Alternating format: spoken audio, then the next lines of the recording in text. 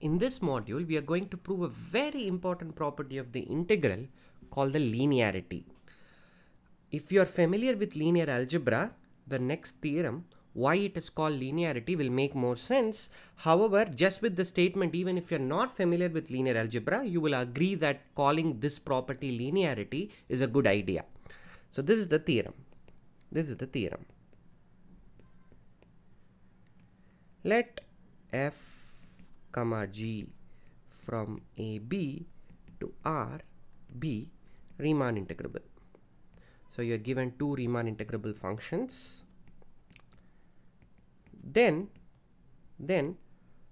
number one, integral a to b of kf is equal to k times integral a to b of f for all k in R.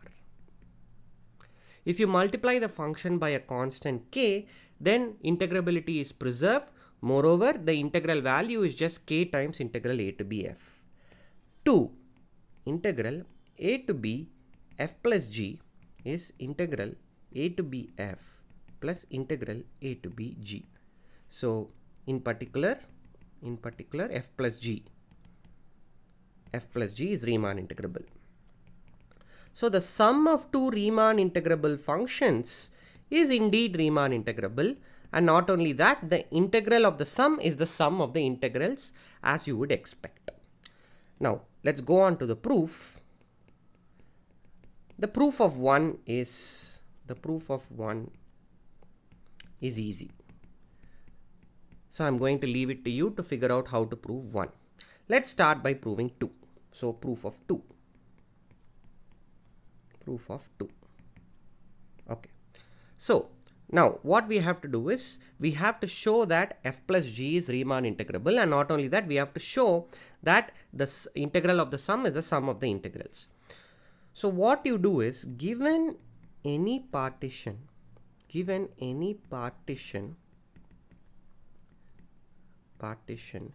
P of AB, we have the following chain of inequalities. So this following chain of inequalities is the heart of the proof. We have L of Fp plus L of Gp is less than or equal to L of f plus g comma p, which in turn is less than or equal to u of f plus g comma p is less than or equal to u of fp plus u of gp. We have this chain of inequalities. Let's see why we have this chain. Now first of all, certain inequalities here are straightforward. This inequality, L of f plus gp is less than or equal to u of f plus gp, just follows from one of the basic facts about upper sums and lower sums. Why is this first inequality true? Well, think about what's happening. In each one of these partitions, we are going to take the summation small mi delta xi. Okay. Now, what will happen is, when you take the minima of the functions f and g, then in general, the minima of f plus g will be greater than or equal to the minimum of f plus the minimum of g. Okay. So this inequality follows from the fact that minimum of f comma g is less than or equal to, or rather here it was the infimum, though it turns out to be the minimum also, infimum of f plus g of x as x runs through some set xk plus 1, let's say. This is less than or equal to infimum of, not less than or equal to, greater than or equal to infimum of f of x plus infimum of g of x as x runs through the same set. Okay. So what is happening is when you take the sum of these two functions, so a graph will illustrate what is happening. Okay, if I take this to be the graph of f and this to be the graph of g. Now there is the minima of the function f is clearly here, whereas the minima is here, and they are not coinciding. Unless they coincide, it will not happen that infimum of f plus g is equal to infimum of f plus infimum of g. So because of this, when you take the lower sum on each subinterval xk plus 1, the terms coming here will dominate the sum of these two terms, the corresponding sum of these two terms. So because of this, this first inequality is true. In an entirely analogous way, we have this inequality that u of f plus g comma p is less than or equal to u of fp plus u of gp. Again, when you take the sum of the maxima or supremum of f plus g on a particular interval xk plus 1, it is highly unlikely that the points at which f attains supremum and g attains supremum, it is highly unlikely that they will coincide. Because of this, it will turn out that the supremum of f plus g of x as x runs through that interval is in general less than or equal to the supremum of f plus supremum of g. Okay, so we get this chain of inequalities. Now, how does this chain of inequalities help? Well, we have full flexibility over the choice of partition. We can choose a partition P such that u of fp minus L of fp is less than epsilon by 2, and similarly we can choose such that u of gp minus L of gp is less than epsilon by 2. Note, I have said you can choose a single partition such that both of these inequalities are simultaneously satisfied.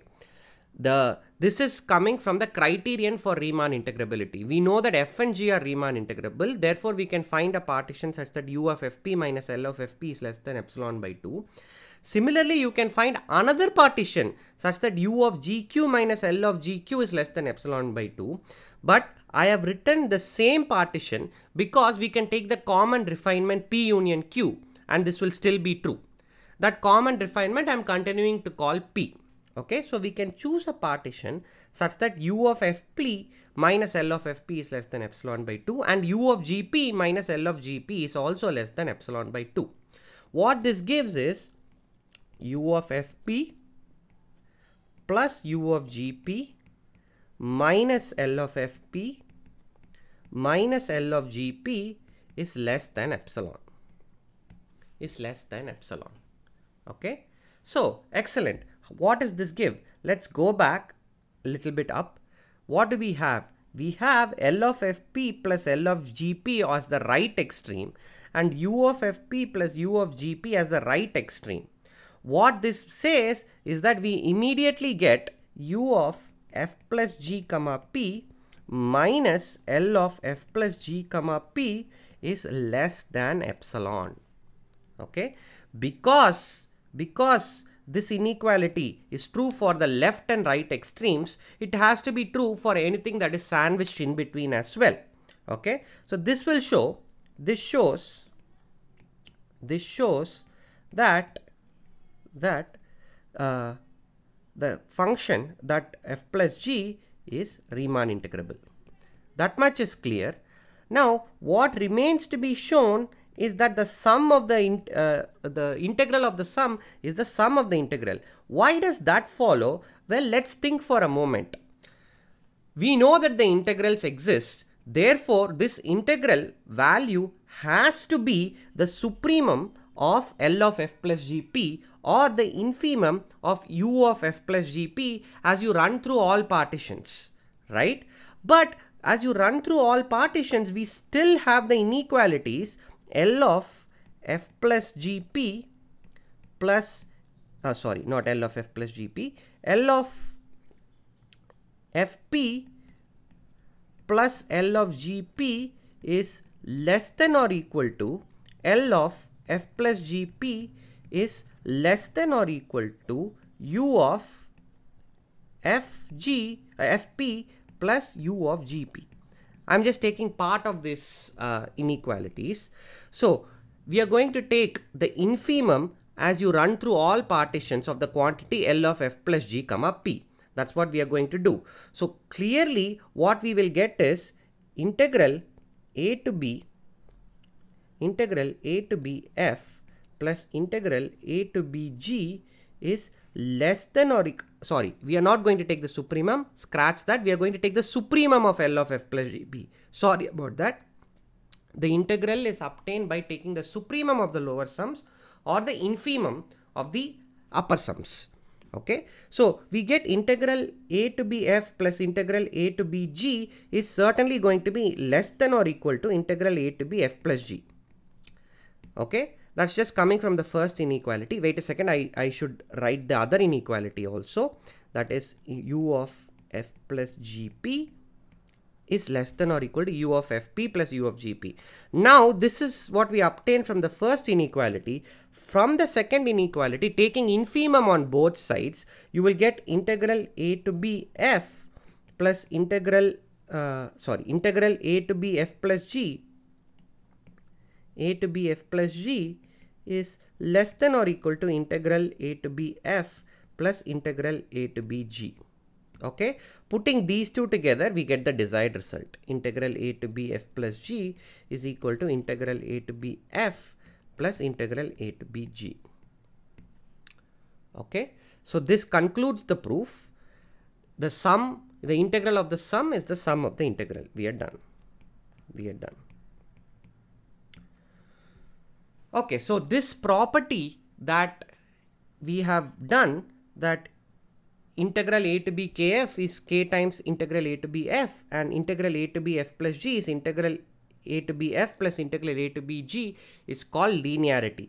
So essentially what will happen is, if you consider the collection of all Riemann integrable functions, that's usually denoted by the script r. The collection of all Riemann integrable functions is usually denoted by script r ab.